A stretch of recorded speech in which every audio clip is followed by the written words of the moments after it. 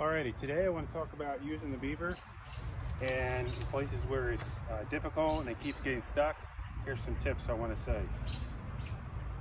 Number one is, so just to let you know, like this ground is backfill.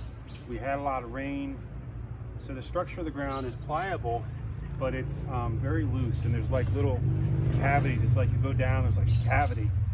And with the Beaver, if you're going down and it catches in that cavity or it catches in a small root in that cavity, it just like screws right in real deep and then it's stuck because you can't pull it out.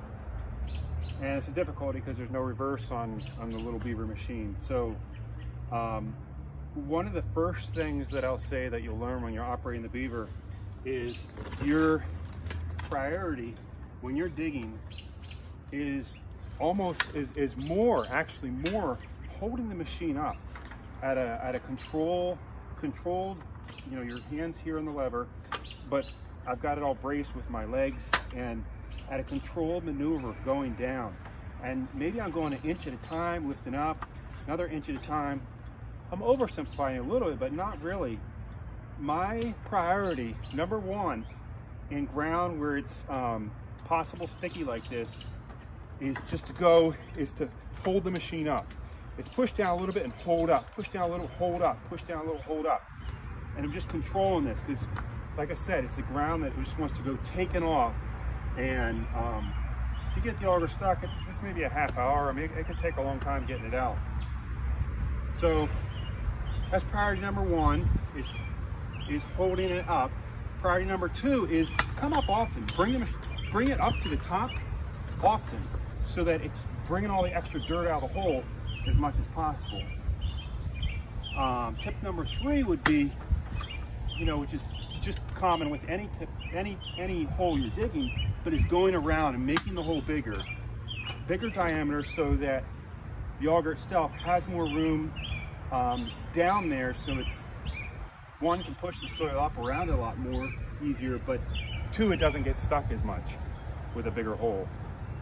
All right, tip three, my guys got this stuck a couple times yesterday, and just simple mechanics.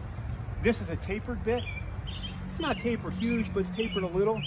That's gonna precipitate a little bit more towards getting stuck, whereas if the bit was straight edges.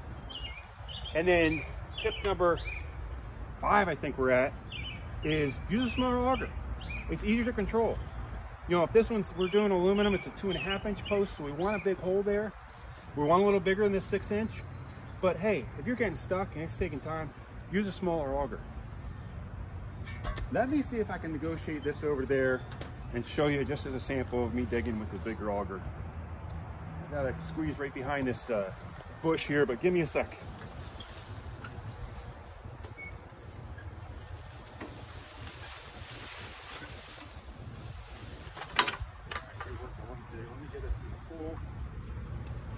Switch on.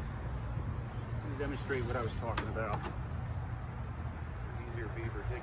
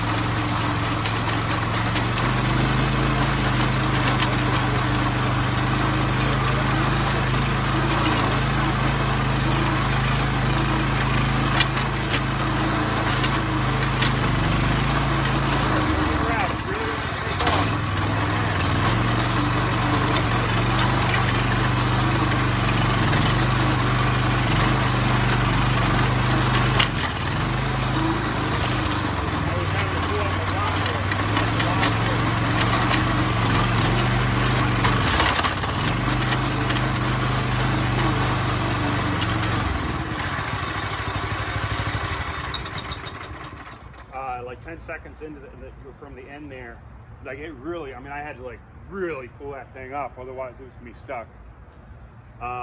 So I just want to say, like,